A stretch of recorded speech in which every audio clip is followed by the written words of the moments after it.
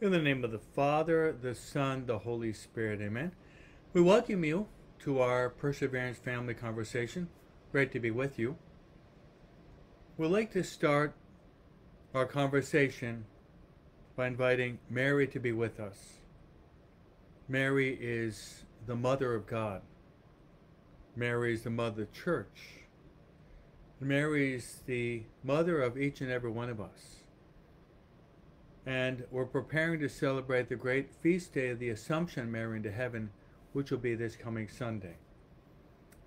So let's turn to Mary as we enter into our family conversation, and let's pray the prayer that she loves most.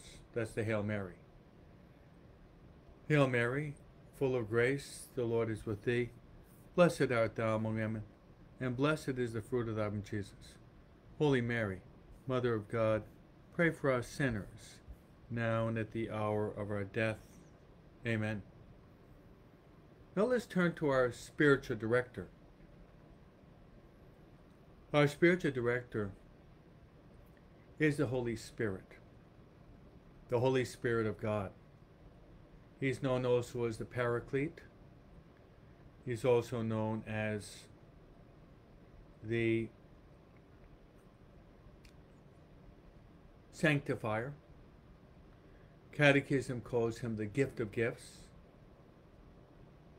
He's also known as the sweet guest of our souls.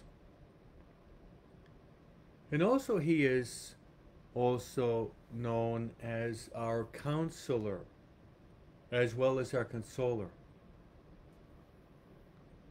So as we start this new week, let's ask the Holy Spirit to give us a lot of light in our intellect,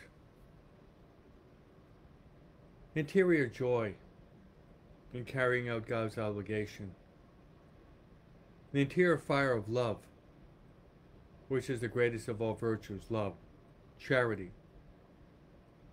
So let's pray to the Holy Spirit, ask Him to be with us as our friend, our guide, our consoler, our counselor, our help.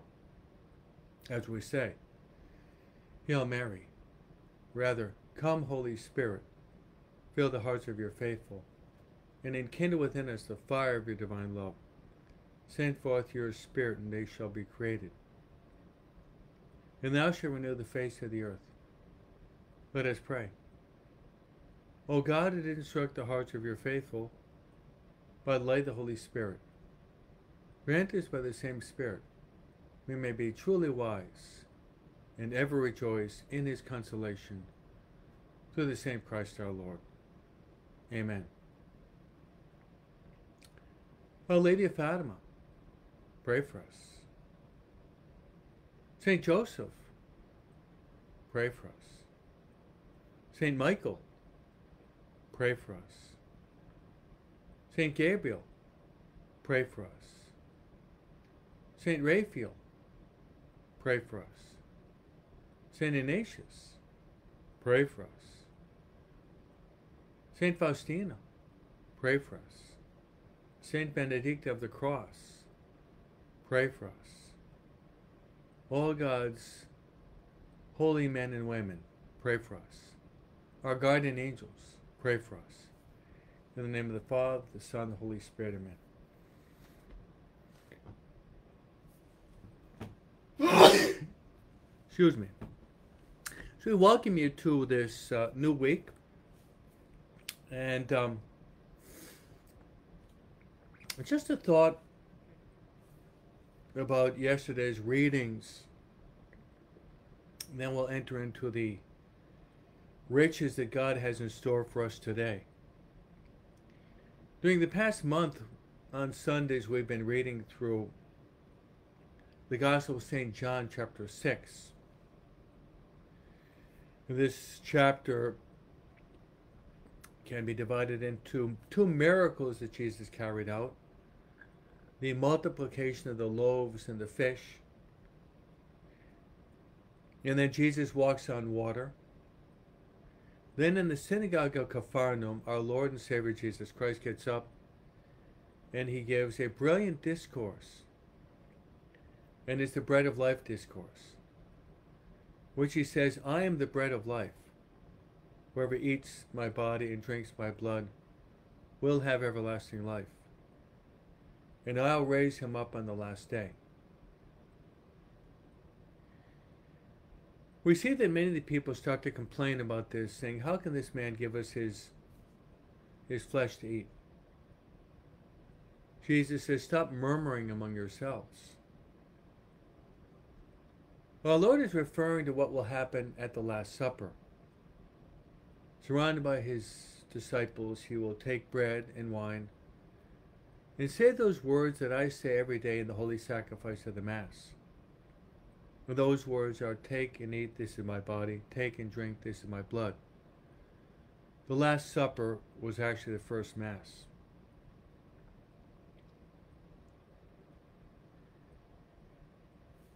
Going back to the first reading yesterday, it's a reading that is parallel to the Gospel reading. So in the Sunday Mass, you'll notice, try to be aware of this, that the first reading and the Gospel reading has usually the same theme. Yesterday's Mass we had from 1 Kings chapter 19, which the prophet Elijah is fleeing for his life. He's put to death the false prophets of Baal. And Queen Jezebel is infuriated and makes an oath that she will not be at peace until the same thing happens to Elijah. She wants him to be killed. So Elijah is fleeing for his life, and after a day's journey he becomes discouraged. He says, Lord, take my life. I've had enough. He falls asleep underneath a broom tree. Underneath a broom tree. And his angel wakes him up and says, look, you have to eat. And he gives him bread to eat. Elijah falls asleep. The angel wakes him up again and says, look, you have to eat. So he eats for a second time the bread that's given to him. And from the energy and strength that's given from that bread, the prophet Elijah, he travels 40 days and 40 nights without eating anything more, till he arrives at the holy mountain. The mountain of Horeb, or Mount Sinai, where he encounters God, not in the earthquake or the thunder or the storm, but he encounters God in a gentle breeze. I'd like to just give you the primary message of those two readings. And they are that we are like Elijah. We are pilgrims. We're heading toward the holy mountain, which is our eternal reward in heaven. We are surrounded by many enemies. As Elijah was being pursued by his enemies, we have our enemies too. Three of the principal enemies in our lives would be the devil, who's known as the father of lies and a murderer from the beginning. We have the world in which we live. And the world can easily seduce us into believing that here we can find true and everlasting happiness. And the flesh, which we carry within ourselves, does not always want to obey the Spirit, but its own passions and desires. How are we going to make it to this holy mountain? How are we going to make it to this holy mountain? A car without gasoline is not going to travel. A bird without wings is not going to fly. So it is with us. If we do not charge our spiritual batteries, our spiritual gas tank, with the grace of God, which comes through prayer, your holy hour, but also comes through our sacramental life. And the greatest of all sacraments is the sacrament of the Holy Eucharist. If we do not frequently nourish ourselves on the bread of angels, on Holy Communion, on the body, blood, soul, and divinity of Jesus Christ, we do not do that, then, like Elijah, we will give up, we'll give in to despair, and we'll lose the battle. So make it a proposal that will try to go and receive the Eucharist as often as possible, and bring our family. That brings me to our intentions. I'd like to pray for all of you, starting today, this week, the beginning of this week. Praying for all of you and placing you on the altar. This is called, I like to call it Opus Dei. Opus Dei, which means the work of God. I'll place all of you on the altar, that all of us will try to become the best version of ourselves, as Matthew Kelly points out. The best version of ourselves is that of becoming a saint. We'll talk briefly about a saint we have today, then we'll go back into the book of Deuteronomy, as well as the Gospel of Matthew for the day. So I'd like to pray that all of us would take seriously our pursuit of holiness of life. My second intention, I'd like to pray for your children. Before long, your children will be returning to school. Some are already returning to school within the next few days.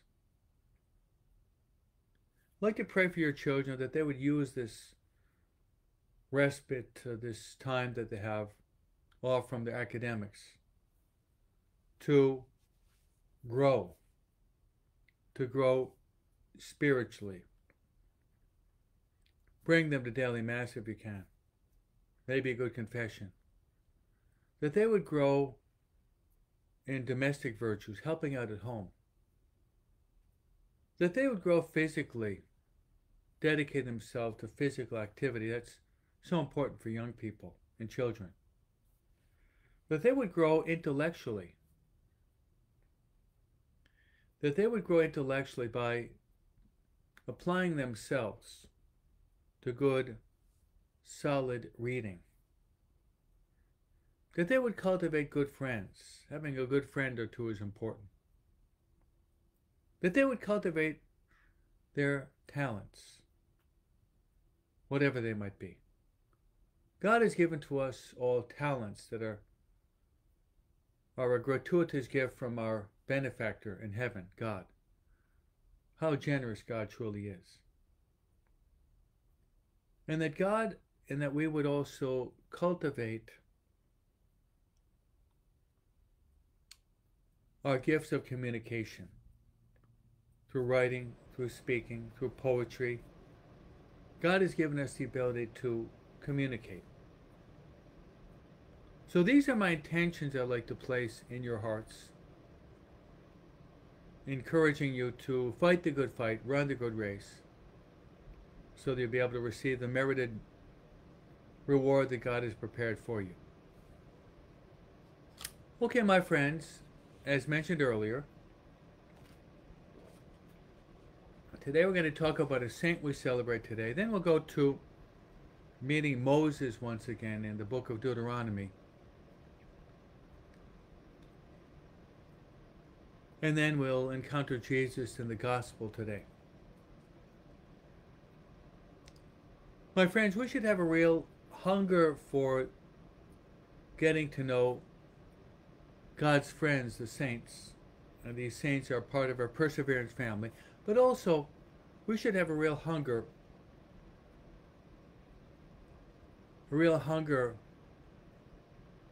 for the Word of God. After Jesus had fasted 40 days and 40 nights in the desert, the devil tried to tempt Jesus. saying to him, "If you're the Son of God, why don't you turn those stones into bread?" Jesus, quoting the Old Testament, responded to the devil, "Man does not live on bread alone, but every word that comes forth from the mouth of God." Let's pray that we would have a real hunger for the bread of life, as we mentioned in the readings yesterday. But also we have a real hunger for the Word of God. The bread of life as well as the Word of God. Okay, we celebrate a saint today, a relatively modern saint. And the saint that we celebrate today is a woman who became a nun, and she's a convert. And her name, her birth name, is Edith Stein. Stein means rock in German. She was born into a very Orthodox Jewish family in Germany. And her parents had 11 children. And she was the last of 11 children. And she was born in Breslau, Germany, and now that would be Poland. She's born on October 12th, 1981, which happened to be the Jewish Day of Atonement. The Jewish people have certain feasts as Passover, Tabernacles, and Atonement, Yom Kippur, in which they offer up reparation, sacrifice of reparation for sin. It's kind of like our Lent, our Ash Wednesday, you might say. Edith Stein was an intellectual. She was an intellect. She loved to read. And she had a very keen mind and liked to read a lot, especially philosophy. She was a professor of philosophy in the School of Phenomenology. Max Scheler would be one of the key teachers of phenomenology, and John Paul II also studied phenomenology. Something happened, however, that changed her life. She was a voracious reader, and she fell upon the writings of Teresa of Avila.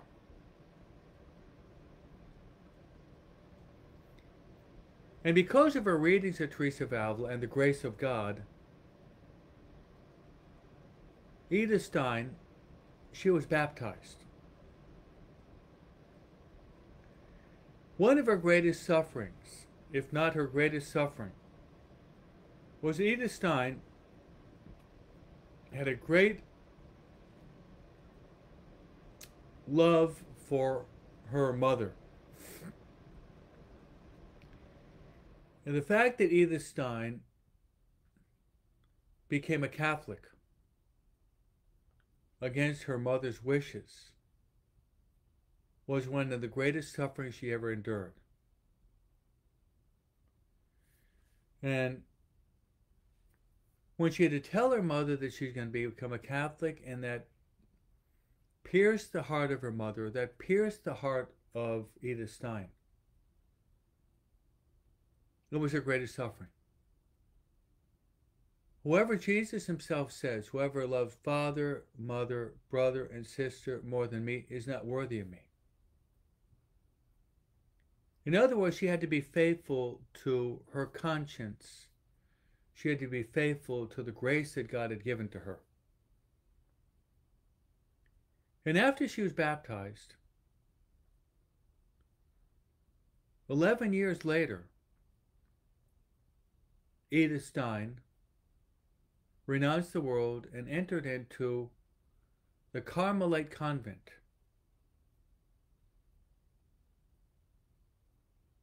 And she took a new name because once a woman enters into Carmel, they take a new religious name. And her name was Sister Teresa Benedicta of the Cross. There's a lot in that. She took the name of Teresa of Avila. Benedicta would be that of Saint Benedict of Nursia. Of the Cross, we have Saint John of the Cross, who was a Carmelite, known as the mystical doctor. Because of the Nazis that were present in Germany and spreading their power throughout Europe, she was sent to the Netherlands for safety. But on August 2nd, 1942, the Gestapo, the Nazis, arrested Teresa and her blood sister Rosa at the Carmel in a place called Echt in the Netherlands. And she died at Auschwitz. She died at Auschwitz on August 9th, which would be today. And her last words to Rosa before leaving the Carmel were, "Come, we are going to our people." In 1999, St. John Paul II declared this eminent daughter of Israel and faithful daughter of the Church. She became a co-patroness for Europe with St. Catherine of Siena.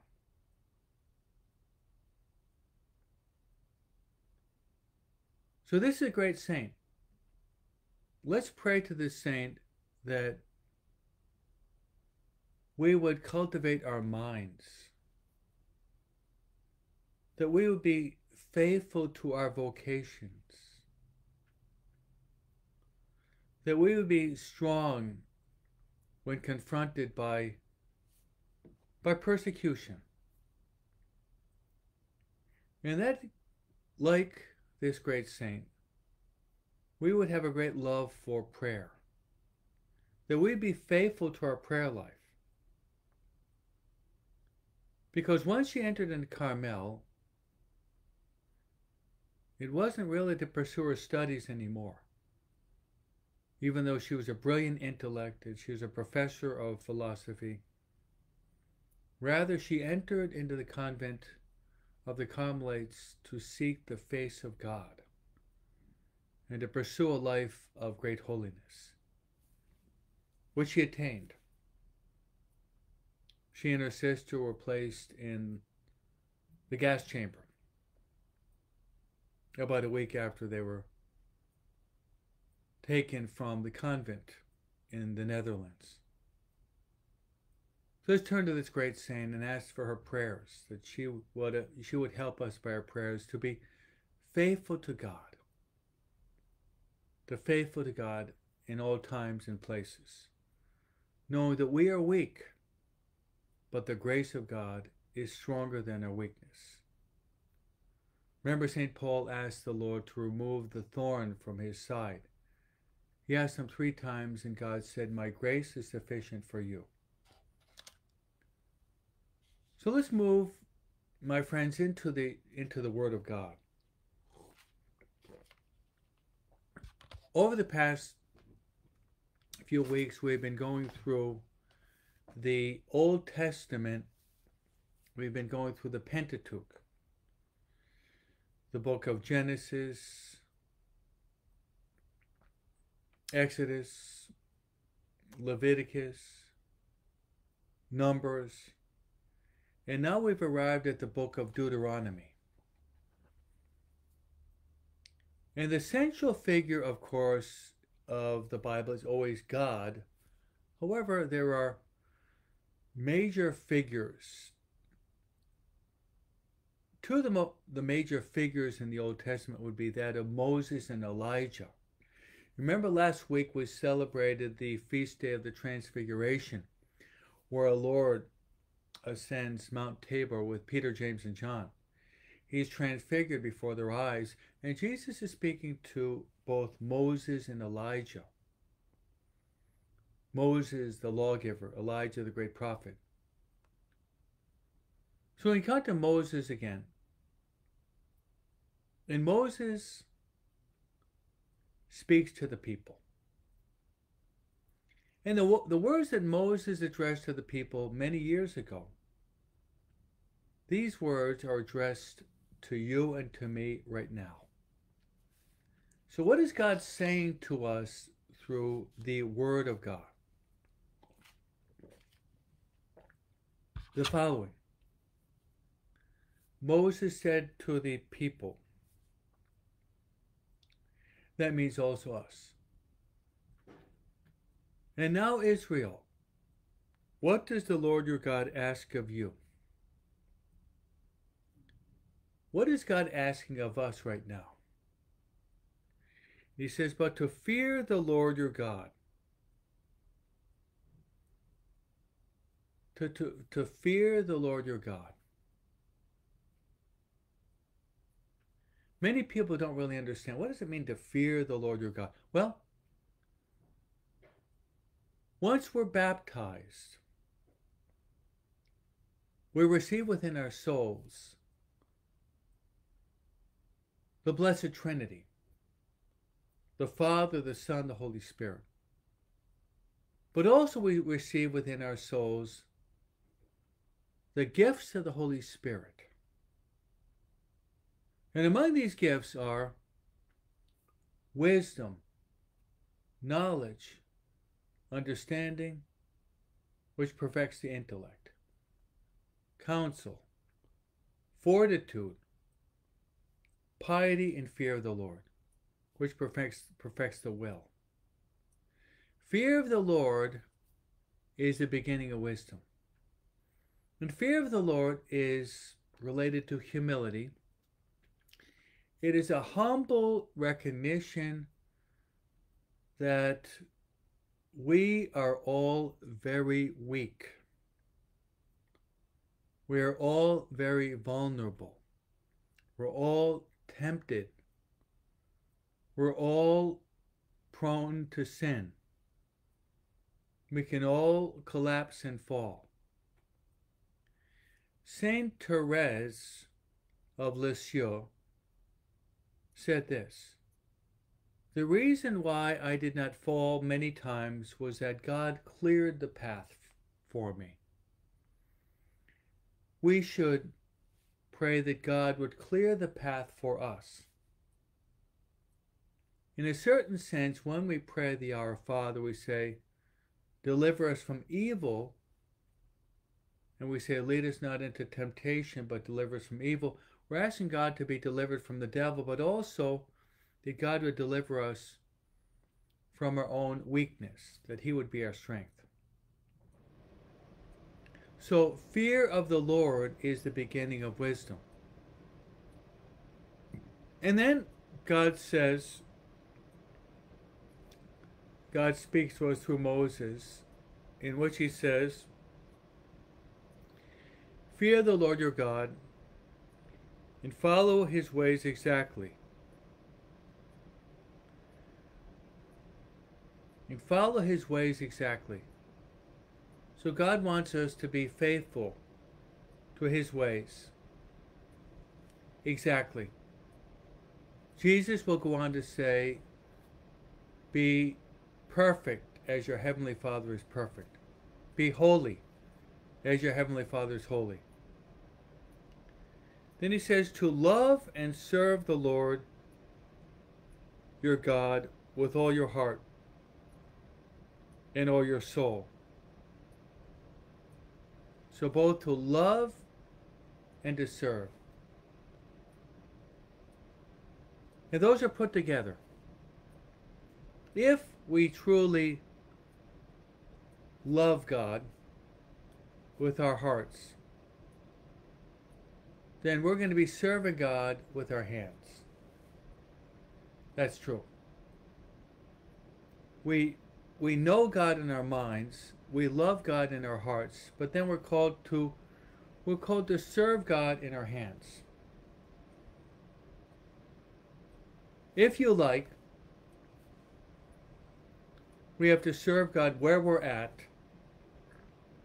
in our specific vocation, most of us in the context of the family. But we might try to apply this service of God to living out the corporal and spiritual works of mercy. The corporal works of mercy you can find in Matthew chapter 25. And they are, I was hungry and you gave me to eat. I was thirsty and you gave me to drink. I was a foreigner and you welcomed me. I was naked and you clothed me. I was sick and in prison and you came to visit me. Whenever we did that to the least of our brothers, we do that to Christ. So our love for God has to be manifested by the way we serve others. Then God says to Moses to keep the commandments. To keep the commandments of God. My friends, we might even go back today in our free time and go through the commandments. You might even go to the Catechism of the Catholic Church, which explains the commandments in great detail. The first 3 commandments refer us to our relationship to God, and the 4th to the 10th refers us to our relationship to others as well as to ourselves. So the first 3 would be the theological dimension, then the 4th to the 10th would be the social and personal relationship. Let's just go through, I'm just going to go through the commandments, and you might even do this as a exercise of discipline. If you don't have the commandments memorized, see if you can memorize the commandments. 1. I am the Lord your God. You should not have other gods before you. 2nd is, do not take the Lord's name in vain. The 3rd is to keep holy the Sabbath day. 4th would be honor your father and your mother. The 5th would be thou shalt not kill. 6th would be thou shalt not commit adultery. 7th, thou shalt not steal. The 8th, thou shalt not bear false witness against your neighbor. The 9th, thou shalt not covet your neighbor's wife. And the 10th, thou shalt not covet your neighbor's goods. Those are the 10 commandments of God. So, my friends, that is the message that comes to us from chapter 10 of Deuteronomy. Moses is exhorting the people to fear the Lord, to get to know the Lord, to get to know what the Lord wants of us, to obey the Lord, as well as to love the Lord. And this is also carried out by keeping God's commandments. You know, my friends, holiness does not depend so much on feelings and emotions and sentiments, fine, they're okay. They're neutral. But true love for God is manifested by our willingness to obey the commandments. And that's what Moses is teaching us. God is teaching us through Moses. Jesus says this, if you love me, keep my commandments. If you love me, keep my commandments. Jesus will go on to say also, not all those who say, Lord, Lord, will enter the kingdom of God, but those who do the will of my heavenly Father. So that's our message today. God is inviting us through Moses. God is inviting us through Moses to really get to know him and to love him and to serve him. But this is done not simply by paying lip service, but by concrete actions, by obeying his commandments.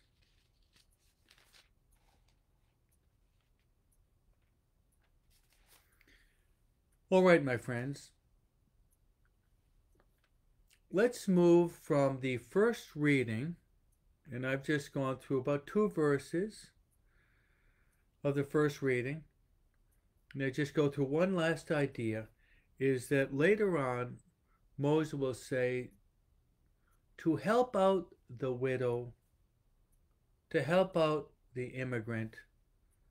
Basically, we're called to help out the people in the society that are poor, weak, abandoned, vulnerable, fragile, marginalized.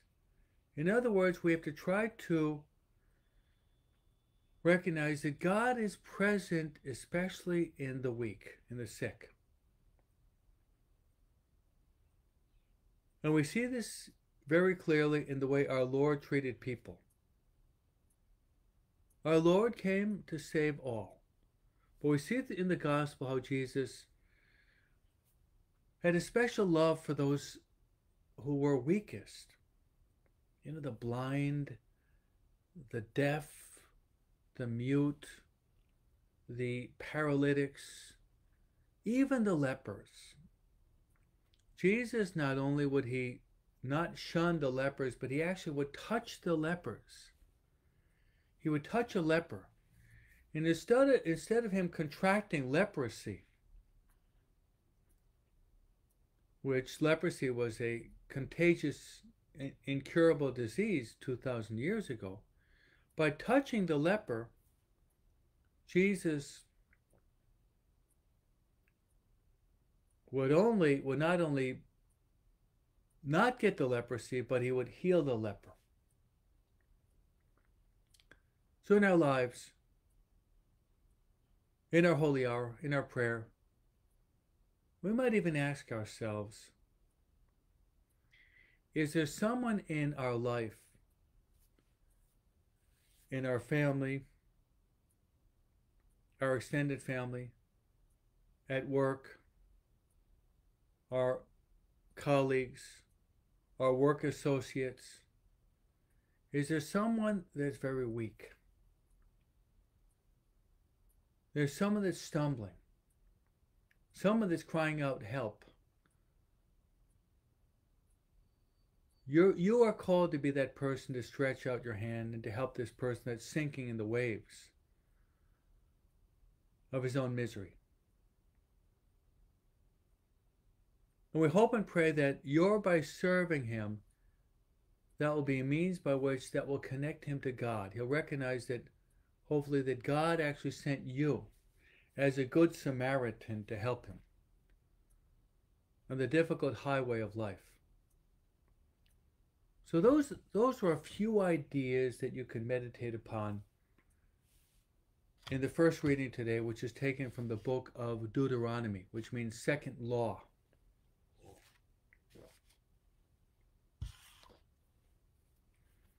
All right. The responsorial psalm is taken from Psalm 147. About a week ago, I finished a mini course on the Psalms, which we're giving 5 talks on the book of prayer par excellence, which are the 150 Psalms. We have the privilege every day in the holy sacrifice of the Mass to pray at least a part of one of the Psalms. You have the first reading, and then you have what is called the responsorial psalm. Then you have the antiphon. So I'd like to glean one idea from the psalm for your meditation to enrich your prayer life. It is Psalm 147. Psalm 147.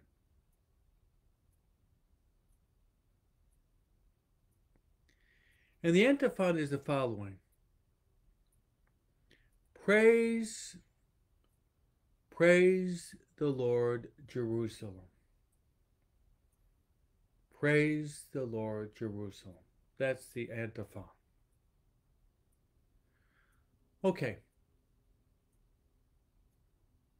Of all the forms of prayer, praise is actually the highest. St. Ignatius of Loyola, in the spiritual exercises, starting off the spiritual exercises with principle and foundation,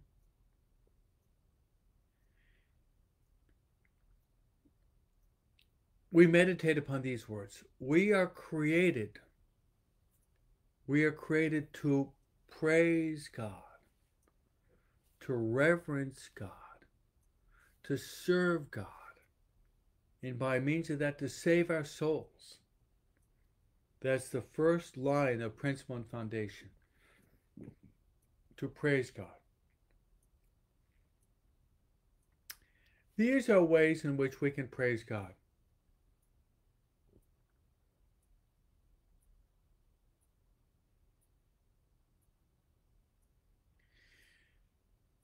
You can praise God, my friends,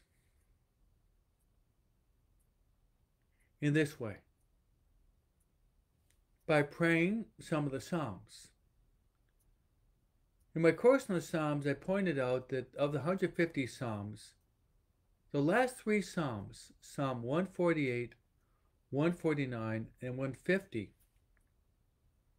those 3 last Psalms are Psalms of praise. So allow the Word of God, especially the book of Psalms, the book of prayer par excellence, to help you to enhance your life of praise. The second way in which we can praise God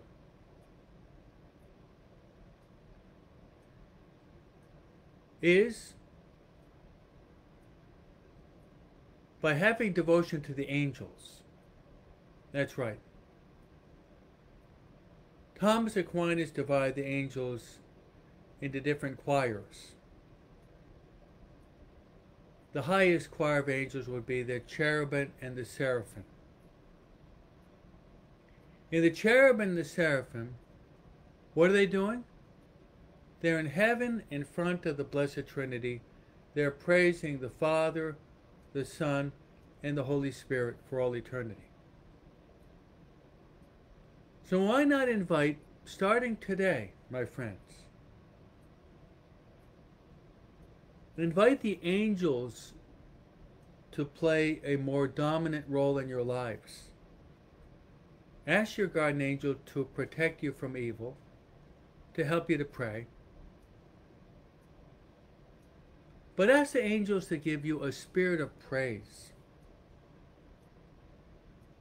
In our church in St. Peter Chanel, It's a beautiful church. And there you have the tabernacle. Beautiful gold structure tabernacle. But the tabernacle has an enclosure by these glass windows.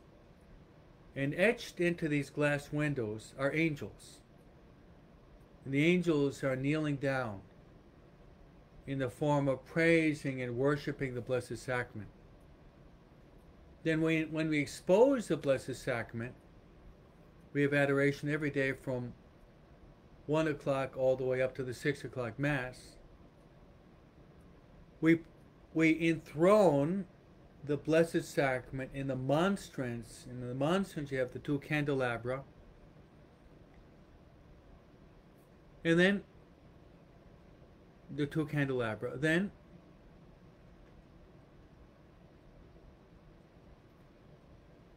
we have the stand. And on the stand, beneath the stand, you have angels. Angels that are supporting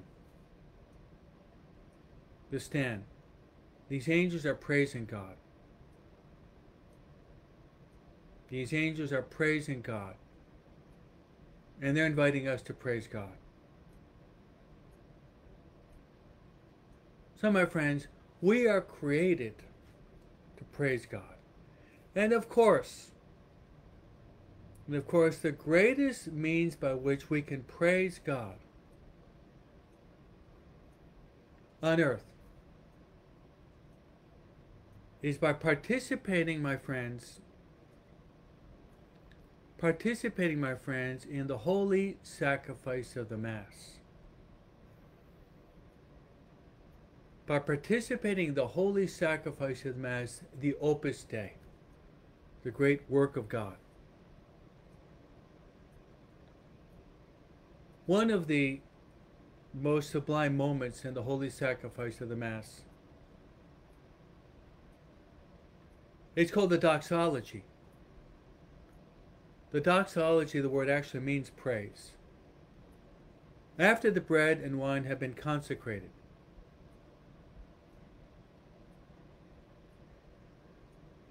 and before the Our Father, the priest who represents Christ, Alter Christus, he takes the host in the chalice, the body of Christ, the blood of Christ, raises it up.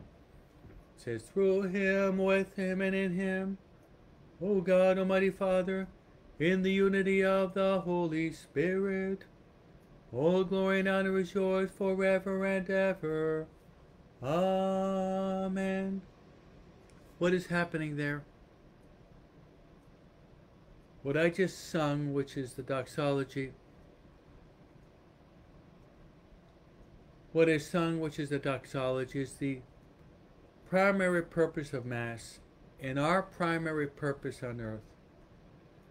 You might even call it a Eucharistic principle and foundation, in which we are praising God the Father by the offering of God the Son and through the power of the Holy Spirit. The holy sacrifice of the Mass. The holy sacrifice of the Mass. That's right. We're called to praise God the Father by the offering of God the Son, the Eucharistic presence of Jesus Christ, but through the power of the Holy Spirit. Let's move, my friends, to the Gospel. The Gospel of St. Matthew, chapter 17, 22 to 27. In the Gospel today, you might divide it into two basic ideas that we can meditate upon, we can assimilate, and try to live out.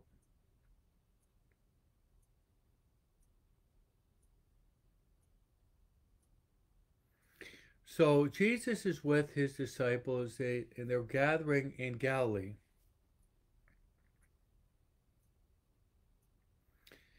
And Jesus is making a prophecy of what is going to happen to him. Last week, Jesus made the prophecy in Caesarea Philippi.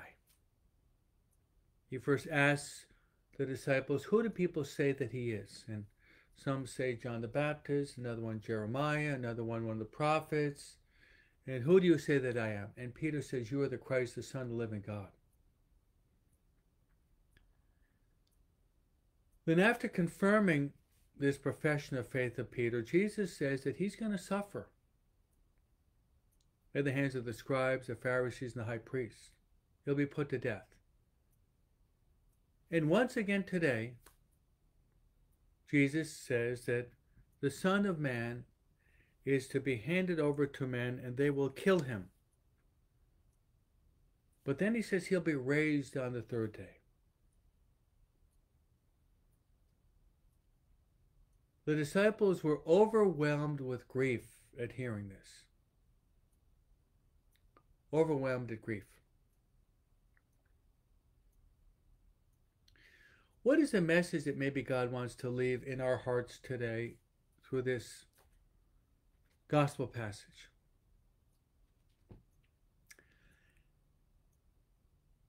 It might be this. All of us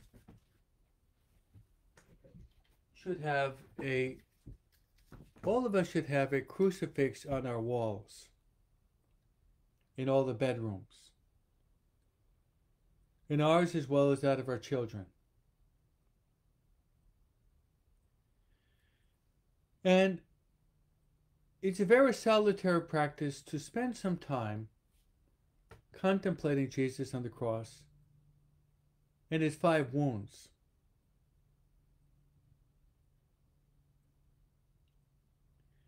And to contemplate these wounds, contemplating his passion, death, to actually kiss his wounds, his hands, his feet, and his open heart.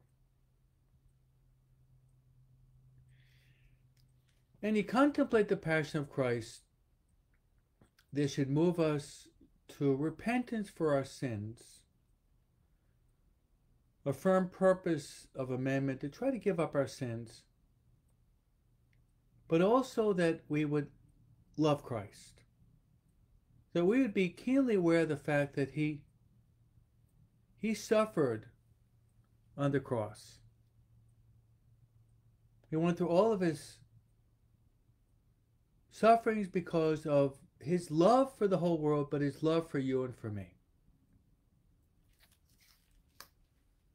So that's one message I'd like to give as the first part of the gospel. Jesus speaks about his upcoming passion and death. And the second part is you'd have the collectors of the temple tax approach Peter. They ask him, does your teacher pay the temple tax? Now, all Jewish people in Jerusalem, as well as the other parts of the kingdom, they would have to pay a temple tax for the upkeep of the temple every year. So Peter says, yes, our Lord pays the temple tax. So when Peter enters in the home, Jesus right away asks him, Peter, Simon, what is your opinion? From whom do the kings of the earth take tolls or the census tax? From their subjects or from foreigners? And he says from foreigners. Then the subjects are exempt. So that Jesus says, so that they will not be offended, Jesus tells Peter to do something that's extraordinary. He tells him to go to Lake Galilee to get a hook, to drop the hook And when he drops the hook, Peter will catch a fish. And Peter says that in the mouth of the fish there will be a coin that is worth double the temple tax. And Jesus says that give it to them for you and for me. It's quite an extraordinary passage that there's going to be a coin in the mouth of the fish. Coin in the mouth of the fish. And Peter, of course, was a fisherman. He'd throw the hook in and he'd pull out a fish and he would find that coin in the mouth of the fish. What does this mean for us? Well, one interpretation of this is the following. That we are called to be citizens. Citizens of two different kingdoms. All of us are called to be citizens of heaven. Our Father who art in heaven, hallowed be thy name. Thy kingdom come, thy will be done. We're called to be citizens of the kingdom of God. That's our primary purpose in life. To be faithful to our baptismal calling. To love and to obey God's commandments, as we spoke about earlier, in the words of Moses to us. But also we should try to be loyal and faithful citizens in this world. What does that mean in concrete? Well, even though we don't like to do it, we've got to pay our taxes. We should try to obey the traffic regulations. When the time arrives, we should all try to vote. If we're American citizens, we should try to vote. And I said this many times before the elections, our primary criteria when we cast our vote should be that we should try to defend the innocent. We should defend the unborn child. The unborn child does not have a voice in and of himself. But the voice of the child should be expressed by your voice. By your voice, you are called to defend the innocent child in the womb. He cannot defend himself, but rather you are called to defend that child. So, my friends, we've had a very good conversation this morning. And as always, I'd like to end our conversation by imparting to all of you my priestly blessing. You pray for me, and I will pray for you. The Lord be with you.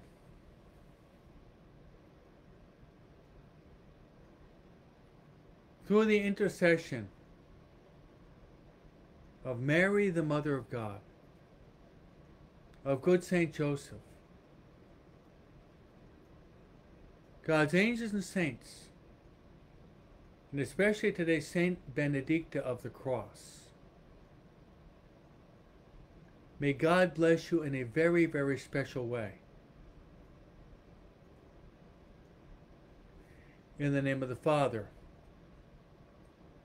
and of the Son, and of the Holy Spirit. Amen. Let us praise the Lord by our lives and by our lips. Amen.